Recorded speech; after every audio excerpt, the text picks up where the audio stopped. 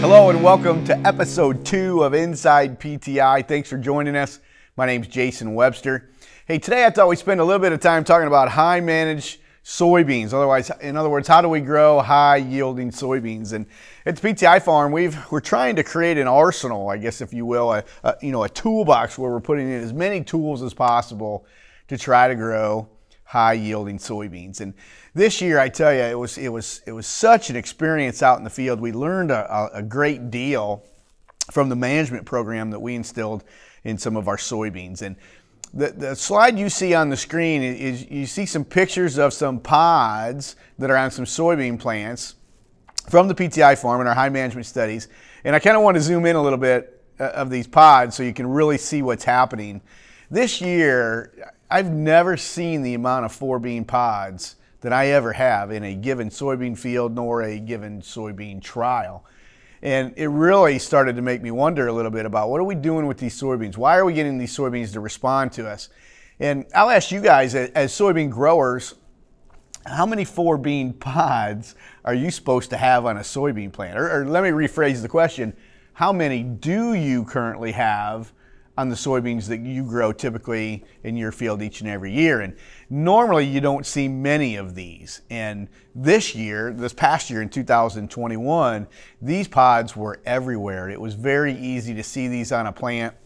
It was very common for us to find 10 to 12 of these 4-bean pods per plant in many cases. And it was quite interesting to watch.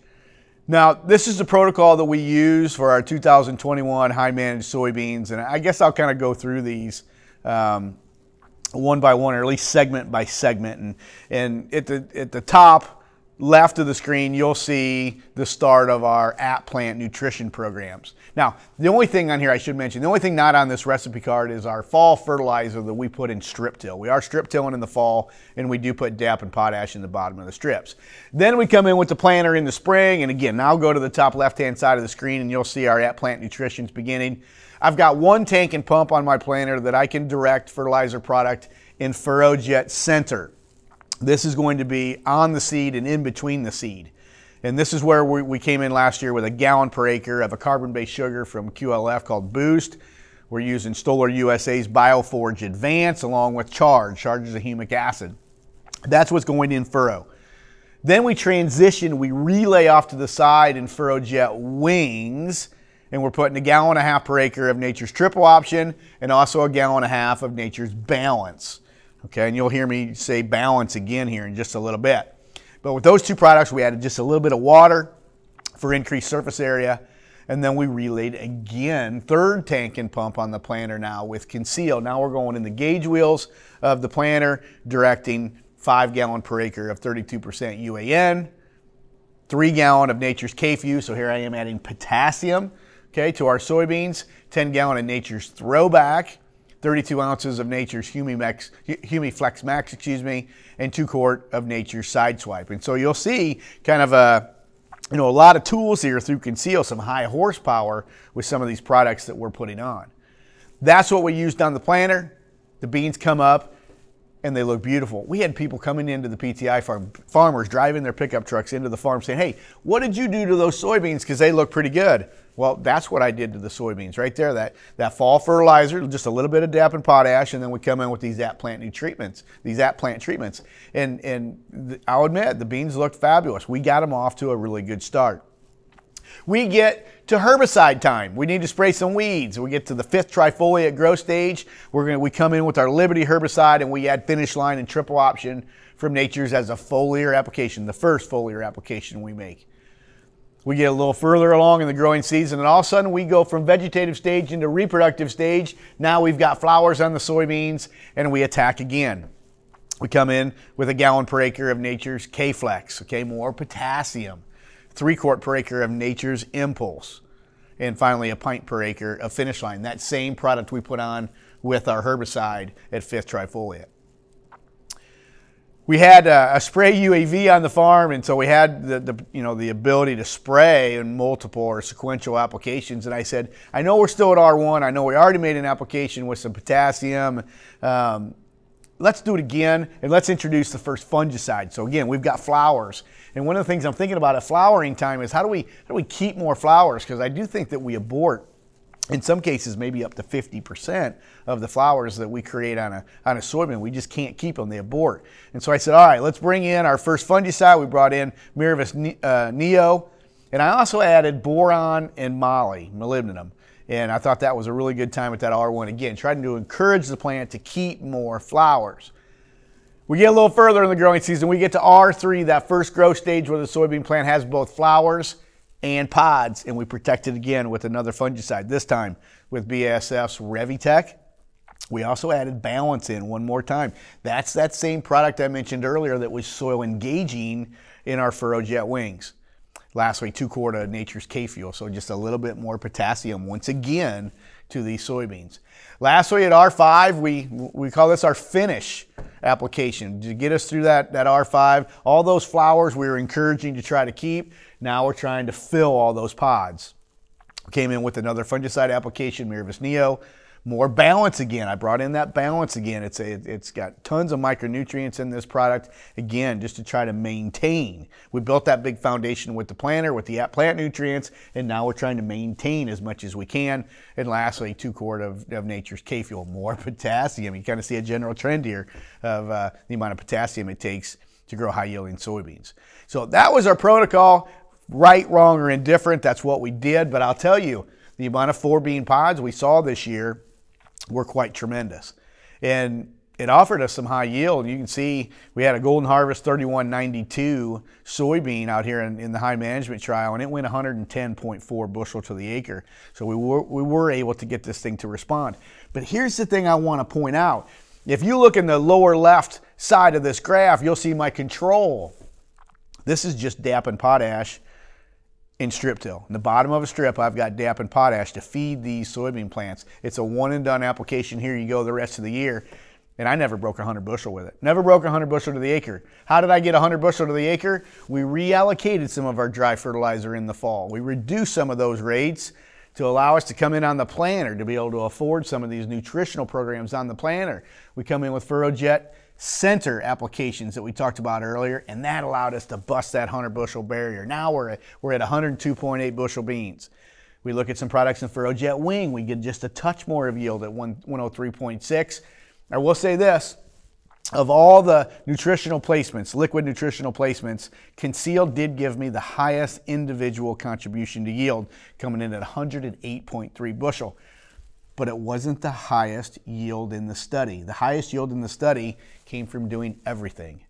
Yes, dry fertilizer in the fall in the bottom of our strip, but then implementing the 5-point touch, the liquid programs, FurrowJet Center, FurrowJet Wings, and Conceal. Using the whole program as a relay program. Yes, I've got 3 tanks and pumps on the planter to do this, and some argue with me saying, Jason, that's way too much. I can't handle that on a planter. But if we can direct some of these really nice fertilizers that we have access to and putting them in the right spot to feed these soybeans, we can get some nice response from our soybeans in regard to yield. Here's that 5-point liquid touch. Look at the orange lines. They're going to be my in-furrow applications. Some of this fertilizer can't go next to the seed. That's okay. I'll just put it off to the side in FurrowJet wing.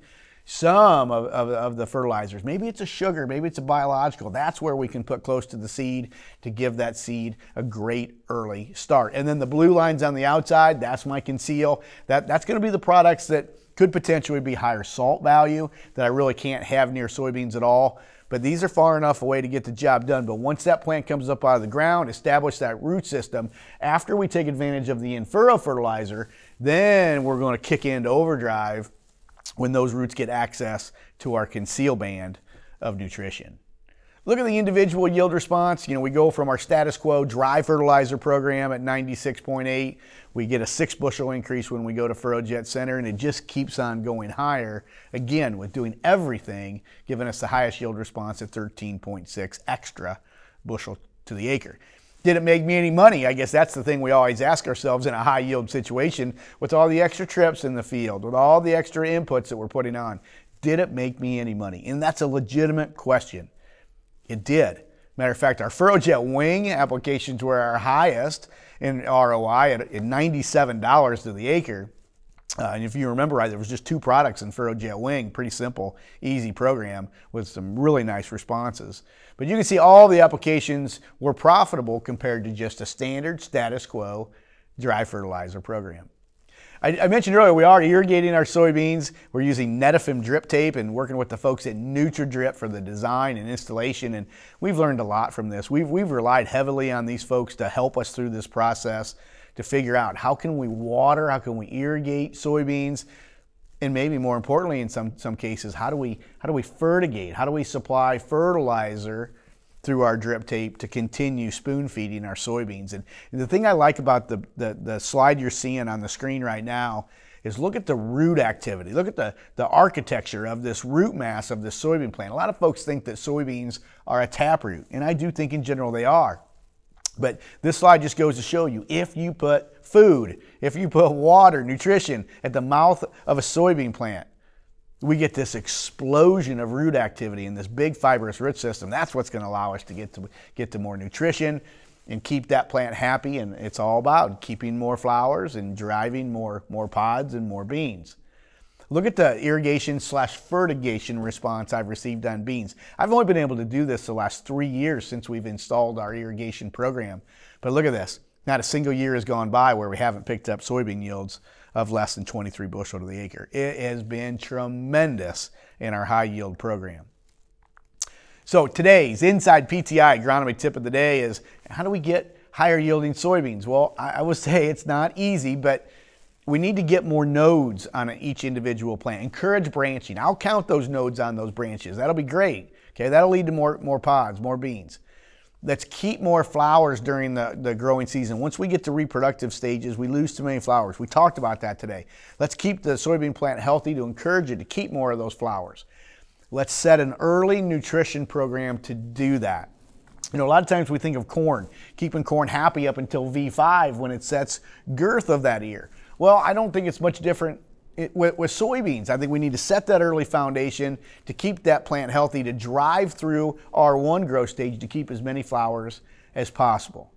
I want to offer as many banded forms of fertilizer placements. Now, yes, I want my dry fertilizer in the fall, but I want this 5-point touch, multiple forms of fertilizer in different spots to continue to drive yield.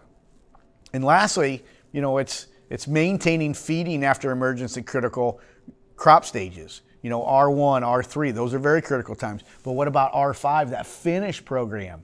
You know, to encourage seed size, encourage, you know, keeping that plant healthy. Okay, late season diseases, let's not forget about that. Let's have a program that addresses that late season finish to get us up to that finish line. If you have any questions about anything we've talked about today, you can do one of 2 things. One, you can reach out to any Precision Planting Premier dealer. They would love to talk to you about this. Or 2, you can email us at InsidePTI@precisionplanting.com. Your emails will come directly to our PTI farm team, and we'd love to answer any questions that you may have. Hey, thanks for joining us for this episode of Inside PTI. Look forward to bringing more episodes to you real soon. Thanks again for watching.